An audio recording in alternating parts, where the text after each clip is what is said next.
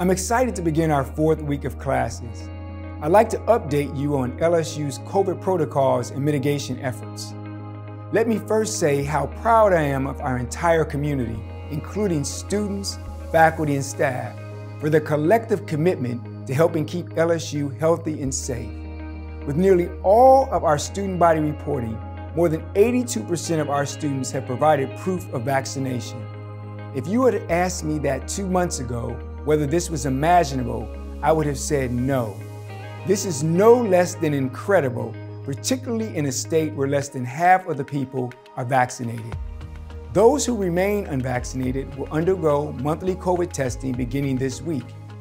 We are also continuing our regular wastewater testing of residence halls, and we require testing for residents when samples indicate the presence of the COVID virus. I am pleased to say that more than 72% of our faculty and staff have reported being fully vaccinated. Like students, those who haven't will undergo regular COVID testing.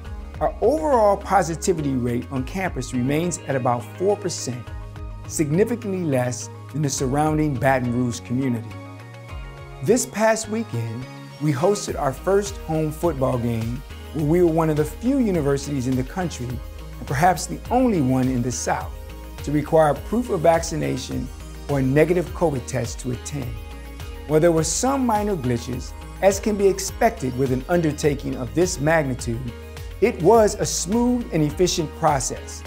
Our goal is to work with athletics to continue to perfect the process going forward.